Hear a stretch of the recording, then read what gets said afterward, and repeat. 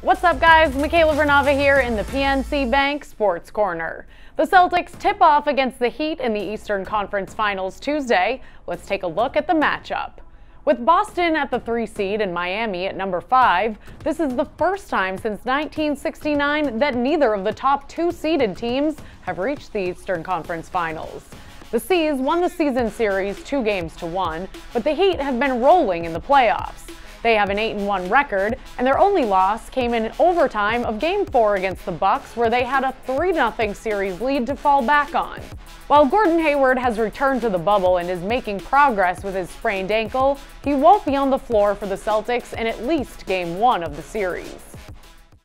PNC Bank, helping to make banking easier.